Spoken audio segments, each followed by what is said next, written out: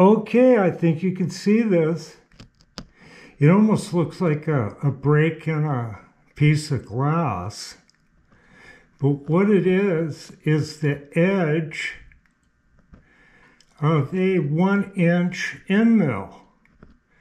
And it feels sharp to the touch, but I think you can see just how kind of terrible it is. Okay, let's stand back here and see what we're looking through. And I think this is nothing but cool. I've had this for a really long time, and it's absolutely the thing in 1933. It's a Spencer Buffalo stereo microscope, or binocular microscope, and it's got super fine feed. The thing is built like with precision, and it's got the stage here, see, like a milling machine.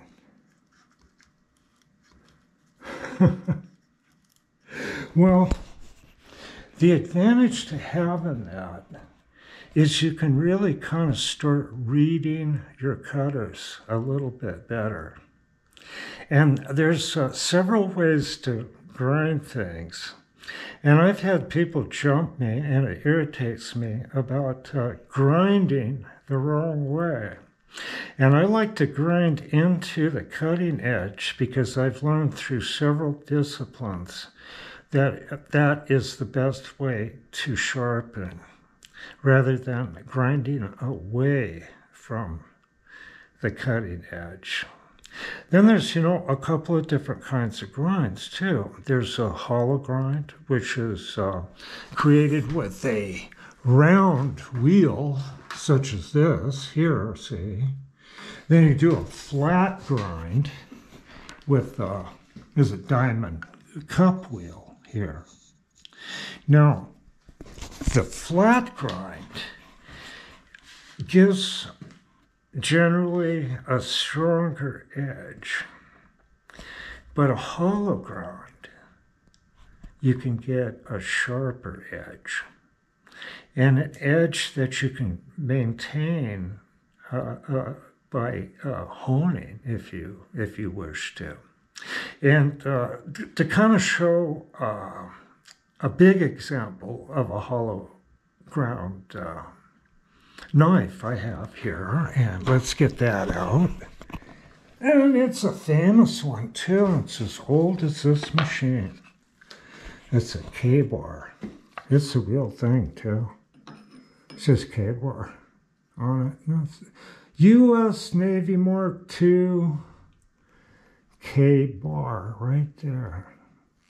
Well, this is hollow ground along the edge here. This is something else, but this is hollow ground here with a round wheel. But it kind of ends up, it doesn't matter a huge lot, but it's easier to sharpen this edge rather than a flat edge. And I can show you another example of a edge. Let me find that one. This one. This is a really old design too. And they're both for the same purpose. And but one's of a different design and thought, and kind of more specialized. This one here does the same thing, plus, opens a can of beans. But this one's not good for beans. So I'll put that over here. Let's set that down there. You don't want that falling off on your foot, this one either. But that's a hollow ground, and the other one was flat ground. And we'll put that back. So, it just depends. But one of the things I wanted to point out, you can get ahead of the game with a little bit of magnification. And if you can find a microscope that has the right magnification range. And I'll point that out real quick now. Now, these eyepieces are 10 power. That's standard. And so you look at the objectives here. And this one here says 10x. This one over here will say 4. And this one here will say 3. So this one here is 30 power, 3 times that. This one here, it says 10 is 100 power. And the other one there is 40. So I got 30, 40, and 100.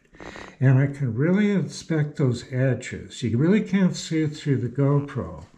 But maybe sometime later, I know I can adapt a digital camera with removable lenses onto this microscope, and that might be, I can show some reading the cutting edge. You know, you can kind of get ahead of the game if you're working with difficult materials by, you know, getting a sample of it and kind of kicking it around a little bit. And like, you know, the pre-hard metals, the pre-hards and stuff like that, you can kick them around a little bit yourself and then get ahead of the game. And when you're putting out work or getting jobs requiring, you know, closer tolerances on those more expensive metals, you'll be ahead with the tooling. No, I'm talking about creating your own tooling, grinding your own angles and stuff like that. So on these cutters here, now when you sharpen a knife, I'll get the old K-bar back out here. You don't do it this way. You're not gonna, I don't know anybody that does, but it's like you sharpen it this way with the abrasive going across that edge. And the way you get it really sharp, something like this, is you roll it into the stone and you feel it just start to drag, and then you slice the thinnest slice off the stone. You're not really slicing a stone, but that's what you're attempting to do. And that's how you get things very, very sharp. But if you're going this way, it leaves a burr. And if you're grinding cutters, now the standard way to grind cutters, it says in the book, is to flip that head around there and grind it this way. And if you're at the wheel side here, you're grinding down on that. It's like sharpening a knife the wrong way.